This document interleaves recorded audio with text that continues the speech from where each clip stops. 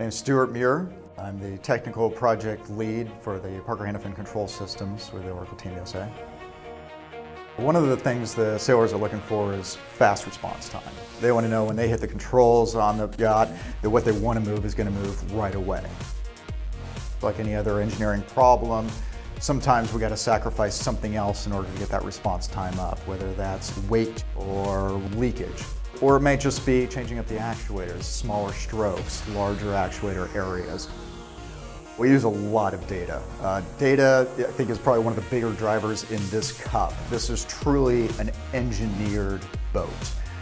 So when the sailors come off the yacht after a good day of sailing and, oh, Jimmy wants to change that board speed. You know, he's got an actuator that he wants to change the speed on. Well, he's going to give me that number that he was looking for, that target number. Throw that into my system analysis, combine that with all the other numbers and data that we're pulling through, and find that one little golden trade-off of, you know, what I can sacrifice or what I can change to implement that new speed.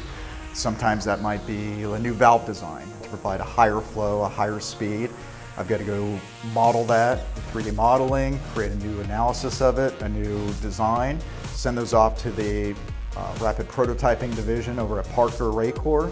They'll load those programs, those new models into their computer, put it through the CNC machining, and then they'll send those parts out to me. I'll take them here with our new valves.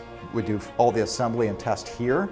We'll put it up on our test stand, test it out, make sure that we're meeting the performance criteria, and then get it right back onto the boat so the guys go out sailing with their new speed numbers.